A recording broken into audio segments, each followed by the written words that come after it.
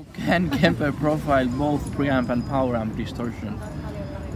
Let's find out. How am I going to structure this test? Well, for the sake of limited time, I will only test the amp at 2 out of 10 of the power stage and also 8 out of 10. 2 out of 10 you have no power amp distortion, and 8 out of 10 you definitely have some. First you will hear the real amp at 2 out of 10, then the profile of that.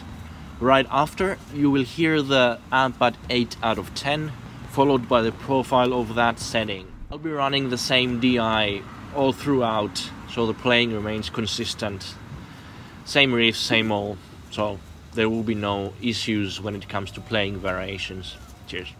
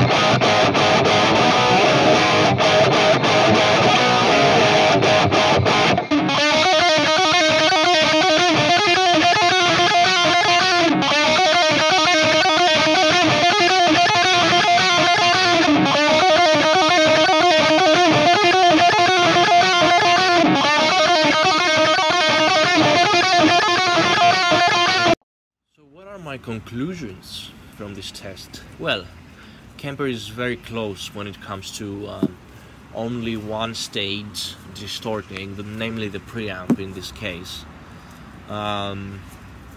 It still has some characteristics that make it sound, in quotes, like a Kemper, right? It's a bit tighter than the real amp and doesn't have as much depth. However, the differences become much greater when you start adding in power amp distortion in this case. It's almost like engaging a coq de voix in your signal and rhythms feel kind of weird to play through. Yeah, that's all. Cheers.